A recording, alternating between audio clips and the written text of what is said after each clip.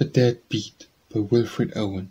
He dropped, more sullenly than wearily, lay stupid like a cod, heavy like meat, and none of us could kick him to his feet. Just blinked at my revolver barely.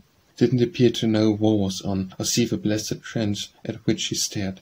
"I'll do him in," he whined. "If his hand's spared, I'll murder them I will." A low voice said, "That's Blighty, perhaps he sees his pluck's all gone, dreaming of all the valiant that are dead. Old uncle smiling ministerially. Maybe his brave young wife getting a fun in some new home, improved martially. It's not we stiffs have crazed him, nor the Hun. We sent him down at last out of the way, Unwounded stout led to, before that strafe, Malingering, stretcher bears winged not half. Next I heard the dog's well-whiskied laugh. That scum you sent last night soon died, hooray.